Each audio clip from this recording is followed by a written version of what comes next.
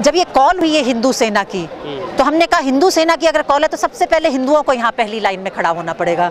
और इसीलिए हम 11 बजे, जैसे कॉल था उनका 11 बजे हम यहाँ पहुँचे हुए थे कि अगर गोलियाँ चलनी है, तमंचे चलने तो पहले आप अपने हिंदू भाई बहनों को मारें, तब जाके आप शाहीन बाग की औरतों के करीब भी कदम फटका सकेंगे। तो जिस भारत माता की आप दुहाई देते हैं, ये वही भारत माता है, ये भारत माता का कॉन्क्रीट रूप है। तो यदि आप इस महिला को गाली देते हैं, आप कहते हैं ये बिकाऊ हैं, तो आप असल में भारत माता पे ये गाली दे रहे हैं और भारत माता को आप बिकाऊ बता रहे हैं। ये बहुत ही दर्दनाक और बहुत ही इट्स रियली मतलब बहुत ही, इससे हमें ठेस पहुंचती है एज अ वुमन।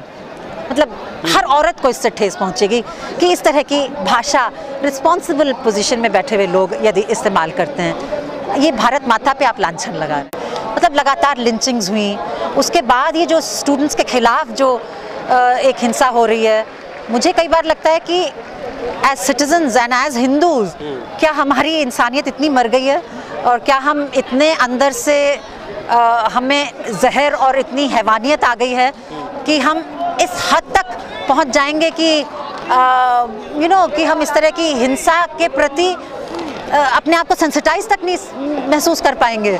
तो मुझे ये लगता है कि एक तरफ तो पर्सनल तौर पे वो, और दूसरी तरफ ये कि ये हिंसा हो क्यों रही है। हमारे JTA में भी हमने क्लियरली एक प्रेस रिलीज़ भी दी है जिसमें हमने कहा कि जो लोग रिस्पॉन्सिबल पोजीशंस में हैं, मिनिस्टर हैं, चीफ मिनिस्टर हैं, उनकी तरफ से जब ये भड़काऊ भाषण वगैरह होंगे तो इस तरह का ये फॉल आउट इसका यही है कि जो लोग जिनमें जहर अंदर बैठ गया है वो इसी तरह से उसको दिखाएंगे। इसी कॉन्टेक्स्ट में दूसरी तरफ रविशंकर प्रसाद जी का जो बयान आया है कि वो डायलॉग करना चाहते हैं, तो हमको तो लगता है कि ये हम इससे आशान्वित हो रहे हैं कि चलिए सरकार जो है BJP की सरकार है, लेकिन वो डायलॉग करना के कम से कम बात कर रही है। तो हम उस रे ऑफ होप को पकड़ के, उस आशा के किरण को पकड़ के हम उम्मीद करेंगे कि ये हिंसा अब और आगे ना बढ़े। और इसीलिए जब ये कॉल हुई है हिंदू सेना की, तो हमने कहा हिंदू सेना की अगर कॉल है तो सबसे पहले हिंदुओं को यहाँ पहली लाइन में खड़ा होना पड़ेगा। और इसीलिए हम 11 बजे, जैसे कॉल था उनका 11 बजे हम यहाँ पहुँचे हुए थे कि अगर गोलियाँ चलनी है, तमंचे चलने तो पहले आप अपने हिंदू भाई बहनों को मारें, तब जाके आप शाहीन बाग की औरतों के करीब भी कदम फटका सकेंगे। तो यही वजह है कि आप पहली लाइन में आकर हम लोग सुबह से यहाँ इसीलिए आ गए थे। हम लोग इसीलिए आए थे और हमें हालांकि मालूम चल गया था कि उनकी कॉल उन्होंने वापस ले ली है, लेकिन हम फिर भी यहाँ आके ये एक विश्वास भी दिलाना चाहते थे पूरे शाहीन बाग के में आप जो भी रहते हैं कि ये सिर्फ शाहीन बाग का मामला नहीं है, ये तो खैर है ही संविधान का मामला। और हम जितने भी लोग यहाँ आसपास रहते हैं, हम लोग हमेशा यहाँ आते रहेंगे अपना पुरजोर समर्थन देने के लिए, या जहाँ जो मुहिम जो यहाँ की विमेन ने चलाई है और जो यहाँ की आवाम ने चलाई है। लेकिन इसकी वजह एक ये भी है क्योंकि हमारी सरकार और उनके नेता इस शाहीन बाग को पूरे दिल्ली चुनाव में देखते रहे हैं, भाषण देते रहे हैं, और कहीं ना कहीं इनके लिंक ऐसी दूसरे मतलब पाकिस्तान से और अलग अलग मतलब विचारधारा से जोड़ते रहे हैं कि ये जिन्ना वाली आज़ादी चाहते हैं, ये वो वाली आज़ादी चाहते हैं। तो इसको आप कैसे देखते हैं, क्योंकि यहाँ पर सिर्फ मैंने भी देखा कि यहाँ मुस्लिम नहीं है, आप हिंदू हैं, ईसाई हैं, सभी लोग हैं। तो इस तरीके की बयानबाजी को और ऐसे में जो लगातार महिलाएं बैठी हैं उसको क्या देखते, कैसे देखते? देखिए, ये तो खैर मेरे ख्याल से इसको एक चुनावी मुद्दा बनाया गया है।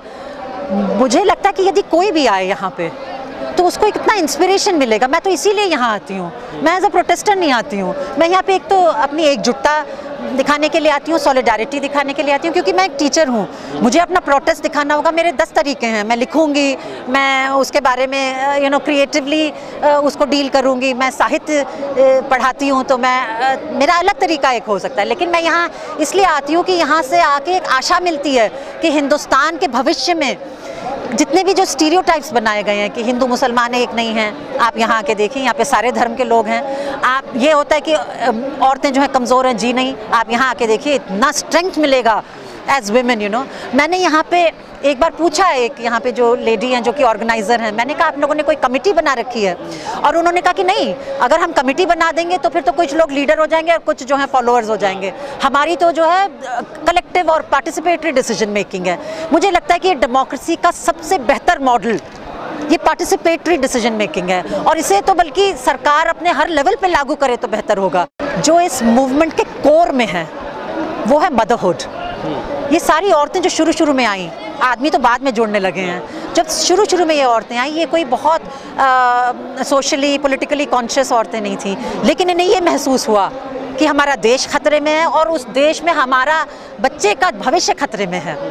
तो जिस भारत माता की आप दुहाई देते हैं, ये वही भारत माता है, ये भारत माता का कॉन्क्रीट रूप है।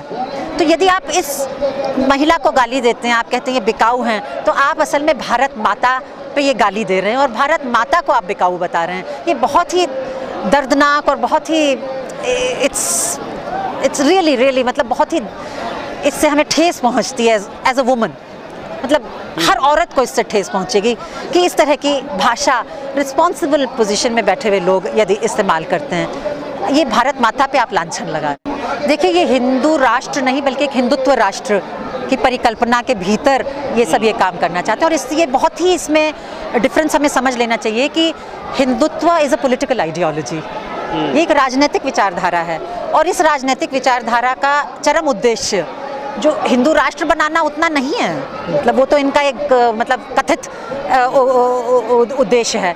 इनका असली उद्देश्य है हिंदू माइंड्स को कंट्रोल करना, है ना। एक मेजॉरिटी कम्युनिटी के माइंड को आप कंट्रोल कर लेंगे तो आपकी चुनावी जीत निश्चित है। फिर आपको इकोनॉमी पे कुछ नहीं देखना है, आपको कुछ नहीं करना है, आप ये तो एक रणनीति है इनकी। तो Hindutva is a strategy and it's a strategy not about Muslims, it is a strategy about controlling Hindu minds. And therefore I feel कि हम जो हिंदू हैं, हम लोगों को तो और भी ज़्यादा डरना चाहिए इससे। ये तो हमारे दिलो दिमाग को कंट्रोल करने की एक रणनीति है और इसीलिए हमको बहुत सजग रहना है कि हम किस तरह से इसको कॉन्ट्रडिक्ट कर सकते हैं कि किस धर्म का आप किस पॉलिटिकल चीज़ के लिए इस्तेमाल कर रहे हैं।